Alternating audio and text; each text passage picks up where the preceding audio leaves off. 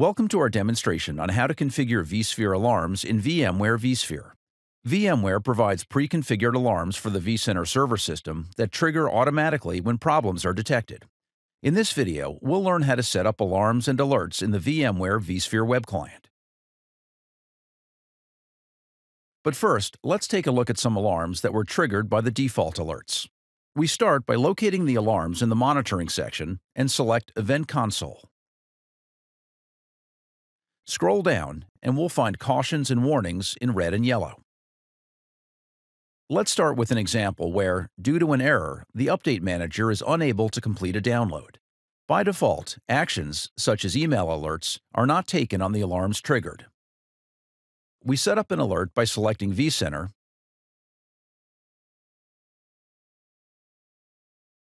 and clicking on the top level under Manage and clicking Settings.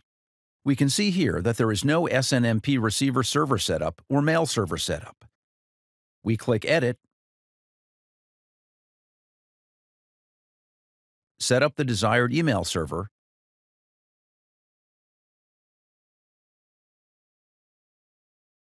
and click OK to save the changes. Note that if we were to address SNMP servers, we repeat the same process for it. We are now able to start receiving emails through this mail server.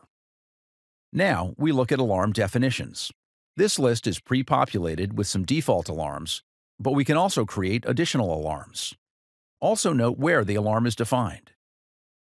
This particular alarm is defined at the top vCenter level. But we can also define alarms at any lower level object as well, and it will be reflected here. Anything below that level will inherit the alarm settings. We can also see the alarm is enabled and certain triggers are defined. To configure an alarm, select any desired alarm. Here, we open the Host CPU Usage alarm under Alarm Definitions, then click Edit and select Triggers. This alarm is configured with triggers already, but in this next example, we'll reconfigure the warning conditions to avoid receiving emails from the server if the value is set too low. Change the warning condition percentage from 75 to 80% for 5 minutes. Click on Actions and select Add. We can see here there are many types of actions that can take place. Choose Send a Notification Email for the example.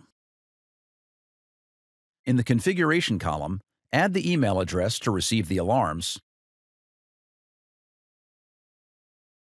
and set the alarm's frequency to once or repeat. We'll set the frequency to once for now. The alarm will trigger by default when it goes to red, but we're also going to set up notifications in case the alarm's condition goes back to yellow or green. This can be helpful in case the object is no longer alarming and we aren't looking at the vSphere web client. Click Finish to save the changes. We can monitor throughout the inventory tree objects, such as virtual machine level and cluster level. We also have different options for creating the alarms on those objects, such as virtual machine monitors, host, clusters, data centers, data stores, etc. Common alarms to configure are host connection state, host power state, host CPU usage, and host memory usage. Many companies utilize other tools for monitoring the virtual machines through guest agents. But one additional alarm to configure on the virtual machines is Virtual Machine CPU Ready. Let's configure an alarm for the Virtual Machine CPU Ready value, which means that the virtual machine is ready to use the CPU but has no CPU available to use. We click on the Add or green plus sign under Alarm Definitions. Under General, type in the alarm name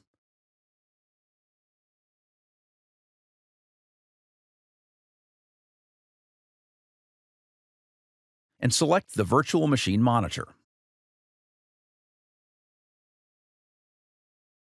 Now, under Triggers, keep the default triggers. Configure the action similarly as above,